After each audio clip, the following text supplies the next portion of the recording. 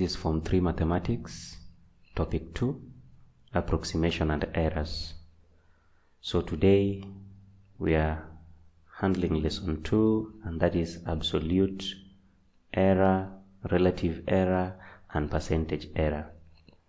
So we will use this question to guide us. Calculate the percentage errors in the following measurements. So part A, we have 8 centimeters. So just before we solve this, I want us to look at this in summary. Absolute error is usually the absolute value of half the least unit of measurement.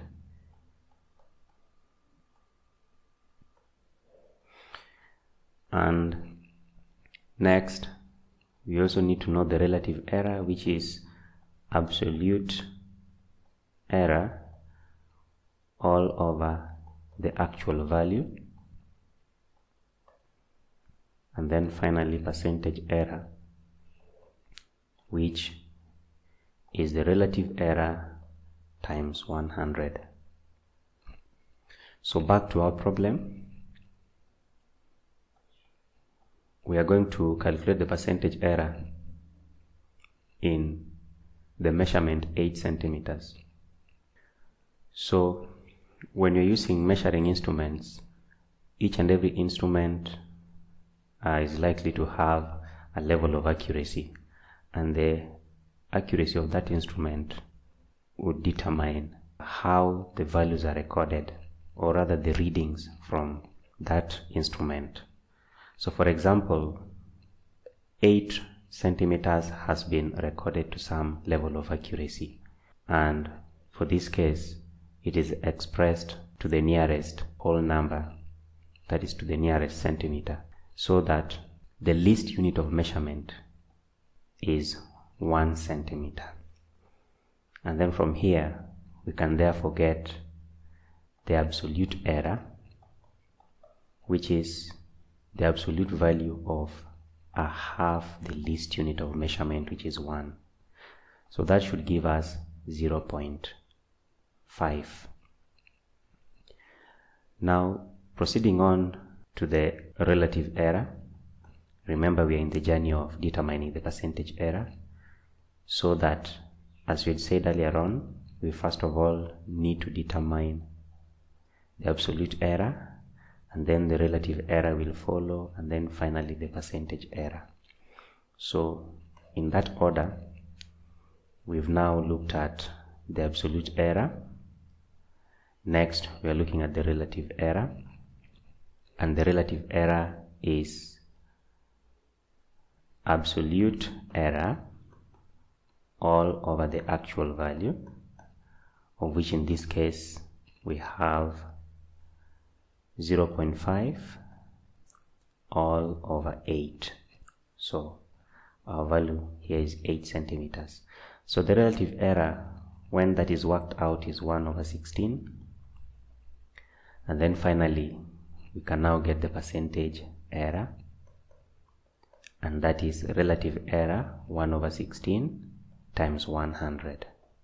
So that should give us 6.25%. So in the next question we have part B, where we are supposed to be determining the percentage error in 2.45 kilograms. So we proceed as follows.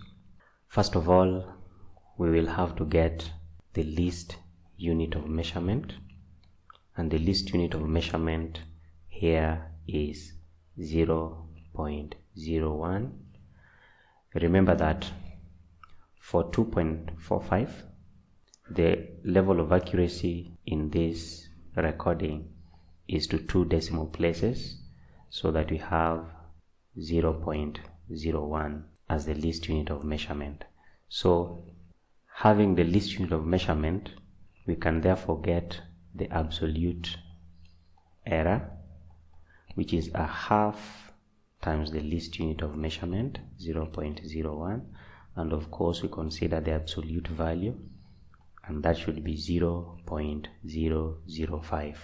So the next thing in the procedure after getting absolute error is to determine the relative error, and the relative error is absolute error over the actual value,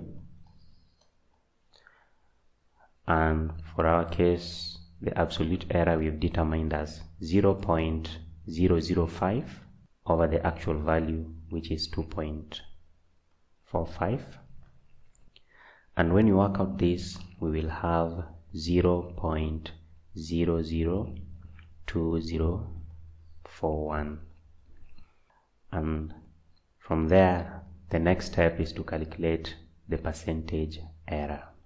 Now the percentage error we know is the relative error times 100, so that is 0.002041 for the relative error times 100, and finally we have 0.2041%, at least to 4 significant figures. So next we have an exercise for you. Try to find the percentage error in this measurement, 5.125 grams, and see if your answer will be 0.009756. So that's it for today. Thanks for watching. See you next time.